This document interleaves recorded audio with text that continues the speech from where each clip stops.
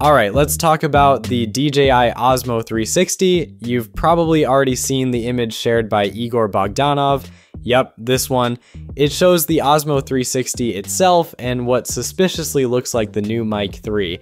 But we'll save that mic stuff for another video. Let's keep this one focused. Now, that selfie stick, pretty sure it's the one that's going to be part of the Adventure Bundle, or whatever catchy name DJI slaps on it, or it could be the battery extension bar that was leaked earlier by Jasper Ellens through DroneXL, but the one in Igor's image doesn't quite match. It looks like a solid battery grip, similar to what you'd find on pro gimbals or handheld shooters. The casing is thicker, more like a power bank with control buttons, optimized for balance plus durability, so this one's likely just the regular extension rod, but I could be wrong. Anyways, when you attach the actual battery bar, the Osmo 360 is rumored to shoot up to 180 minutes of 8K at 30 FPS. Take it off, and you're down to about 100 minutes. And it can wirelessly charge the camera while you shoot. That's slick. Now here's where it gets exciting. Take a closer look at how the camera is mounted on the stick.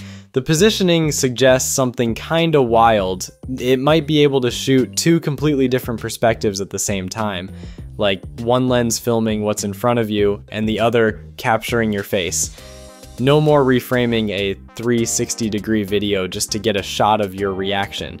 DJI could just say, hey, here are both feeds, already synced, clean, and ready to post. No need to jump into editing software and wrestle with keyframes for an hour. That's huge. It's like they're trying to merge traditional 360 cams with creator-first smart cams.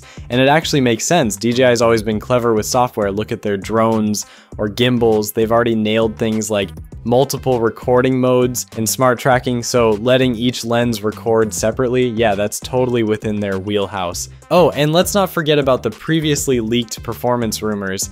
In single lens mode, you're looking at 4K at 120 FPS with a 170-degree ultra-wide field of view, or 5K at 60 FPS with a slightly narrower 155-degree FOV and in full 360-degree mode, 6K at 60 FPS, or if you want buttery slow motion, 4K at 100 FPS. So yeah, it's kinda looking like DJI might be cooking up a hybrid monster here.